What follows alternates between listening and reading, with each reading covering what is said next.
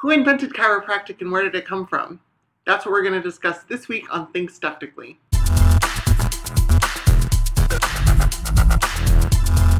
Chiropractic was developed by Daniel David Palmer, a former beekeeper and raspberry salesman. So clearly he has the medical credentials necessary to revolutionize medicine.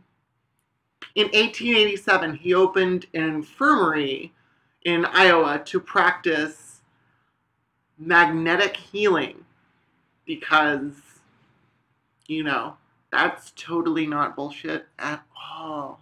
No. This is actually what's published in the Association for the History of Chiropractic. So, not only that, but from this entirely unscientific endeavor, he concluded, this master genius raspberry salesman and beekeeper concluded, that all disease is caused by inflammation, and that he could cure this inflammation by putting his fingers over the diseased organs and transmitting excess vital magnetic energy. Whatever that is. It wasn't until 1985 that he developed what would become the basis of chiropractic, namely that inflammation is caused by displaced anatomic structures that rubbed against each other, also known as subluxations, as he came to call them later, and that you could cure these by manually repositioning the parts, also known today as chiropractic manipulation.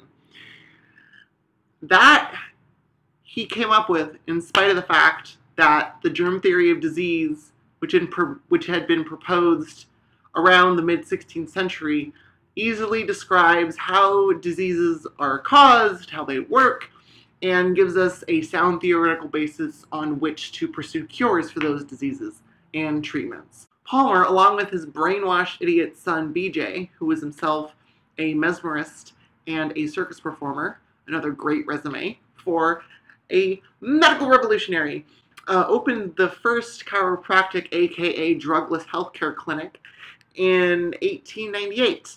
BJ took over the Palmer School of Chiropractic, calling it a school, pretty generous, in 1902.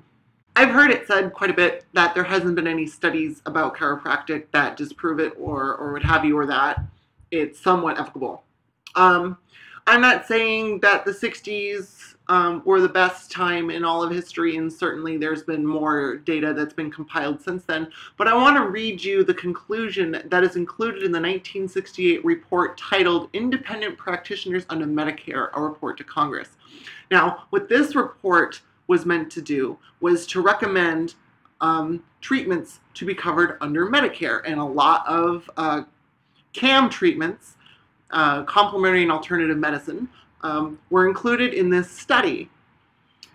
Now, the recommendation for chiropractic reads as follows. Chiropractic theory and practice are not based upon the body of basic knowledge related to health, disease, and healthcare that has been widely accepted by the scientific community. Moreover, irrespective of its theory, the scope and quality of chiropractic education does not prepare the practitioner to make an adequate diagnosis and provide appropriate treatment. Therefore, it is recommended that chiropractic service not be covered by the Medicare program. I would just like to reemphasize that they said that it is not accepted by the scientific community. That's it for the history of chiropractic in under 5 minutes. I hope it's under 5 minutes by the time I've edited this. Please like, comment, and share it, and I will see you next time.